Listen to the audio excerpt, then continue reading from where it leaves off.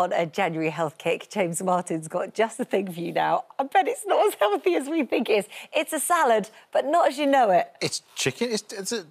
There's no butter in this. You wait till you see the crouton, There's guys. no butter. We're going to start off with a crouton, OK? So the crouton, piece of bread. Start off with a nice, decent-sized crouton. That's your crouton. All right? That's the crouton, James. all right? So next I'm going to talk about the chicken. Now, this is roast chicken on a crouton base, but we're going to spatchcock the chicken. Okay, Very easy. Halves the cooking time, more or less. So chicken like this size, about an hour and a half, 45 to 50 minutes this in the oven once you spatchcock it. So once you start off with the chicken, turn it over, and you're cutting out about an inch through there. So you want a proper pair of scissors. So snip through, right the way through. Sorry. I've got all this noise going on in my ear. Yeah. There's no glamorous way of doing this. Hang on, but you're now cutting again. So well, just taking this little part of nose off because I don't really want it on there. Leaves that out of the way. Right? Then you take the chicken like that. Yeah, this isn't going to be a great noise. Fold it over. Way, for any veggies. Press. Like that. Yeah. Then what you do with the chicken is you get a knife and we cut some slices out of it. The reason why you get lots of flavour into that, but you're reducing the cooking time down again. Yeah. So instead of an hour and a half, you take that. Yeah. Put it on top of your crouton. All right? So elegant. It is. I love this show. It just, you can be, you know, like this. So I wash my hands. Then, what was that Frenchie called earlier on? The what? The little Frenchie, Frank the Frenchie. Oh, no, let's not think about him right now. So lemon on there, rosemary. So sprigs of rosemary over the top.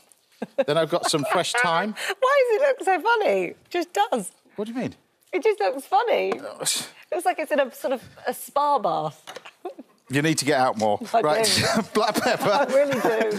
Black pepper, some salt, and then some oil. So a little bit of olive oil over the top, like that. Now, set the oven, 200 degrees, and then we're going to roast this, but we're going to roast it with this bacon. Now, you're tasting this bacon that we've got in there. Yeah, I've been tasting in amongst days. This amazing bacon. I want to introduce it. This is Emmet Store, this bacon comes from. It's the oldest artisan bacon and ham producer in the UK. It's based in Suffolk, 1820 all started, and the bacon is unbelievably good. It really is. Unbelievably good. It is, and you can tell the quality of the bacon. It's dry cured, it's beautiful, it's like this. And we just take our bacon all over the top. So we start this year as we ended last year, like that. That's beautiful. Then, see, it looks better now. Then what we do is pop it... It's a salad, though, is it? It isn't a salad yet, but it's getting there. Then what you do is pop it in the oven for about 55 minutes to an hour. An hour, it'll want something like that. So wash my hands again. Now, on with the mayonnaise. Mayonnaise, really straightforward. To make your own mayonnaise. I'm allergic to mayonnaise, so I've got to make my own mayonnaise. Are you? Yeah. That and kiwi What fruit. are you allergic to? It's an acid that's in mayonnaise that they have in kiwi fruit. Oh, really? And, yeah, really badly allergic to it. So, wow. Make my own. So, cackle bean eggs that we talked about, they're really nice. You can get really good quality eggs. You can see from the yolks over here. Dijon mustard. And then we add vegetable oil. Is it just the yolks you put in there? This is just the yolks that gives the colour, yeah, just the yolks. So you're basically just blending this together. Now, it's really, really easy. Once you learn how to make your own mayonnaise, it's really simple. Does it last? How long does it last for? A couple of weeks. Really? Salad cream is done exactly the same way, but it's hard-boiled egg yolks. I remember you saying So that's what I in here would be hard-boiled egg yolks, touch of vinegar, and you pour in oil like I'm doing now. Finish it with a little bit more vinegar, maybe a touch of cream, and that's salad cream. That's mad. Or you can buy it, but if you're allergic to it, you've got to make your own. You've got to make your own. It's so much better to make your own mayonnaise, particularly for this, because this is where we're going to flavour this, because this is this Caesar salad-esque, this sort of lovely dressing. So, and it's amazing how many egg yolks a bottle of oil will take.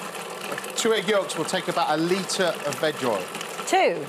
2 egg yolks. Wow. 1 litre. What olive oil would you be using then? Don't use olive oil. You must use an oil that doesn't taste of anything. So vegetable oil, rapeseed oil, something like that, veg oil. So that goes in here. Now, the garlic side of it, there's a little bit of anchovy in here. That's okay. Only a tiny little bit. The garlic... Have you had a bit of anchovy? Have they cut it out of yours? Oh, no, I haven't got that in there. So the garlic for this... No, I didn't put it in yours, but the garlic for this... I put it in the dressing, but not in there. That's all right. The garlic for this, you cook the garlic. And you can either roast it, which I've got in here. When you squeeze it, it looks like something you get on YouTube. No. That pimple popper, that one. Yuck. Oh, God, no. There you go. You see the ones that you watch. Somebody's got that in the back, or the back of the leg, whatever it is, I don't know. But anyway, anyway, that's in your dressing. That is so gross. You take Why that would roasted you do garlic, that? or you cook the garlic in a little bit of milk, and you end up with this amazing dressing, all right? Yeah. Then what you do is you take your chicken, and we can start to assemble this up. So this is, you can use the roasted garlic. This has been in the oven for about 50 minutes in tin foil. Let's stop talking about that. It tastes amazing. And then what you do is you grab yourself your chicken. I haven't found any chicken in here yet. Have you not? I've got loads. There is chicken in No, yours, there is. yeah. I can see at the back. So you can portion this up if you want, but you see, you pop your chicken on like this. But the money shot is this crouton. Because look, this is roasted chicken juice crouton.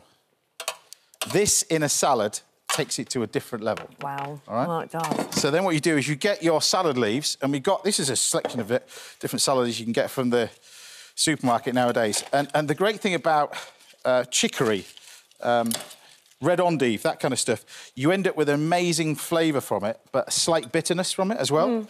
These are lovely leaves. Yeah, amazing. They're so chicory. beautiful. But you've got a bit of watercress over here, and you can use this this Italian sort of classic sort of chicory endive. It's slightly bitter, so you just pop this on here. You've got the bacon and everything else.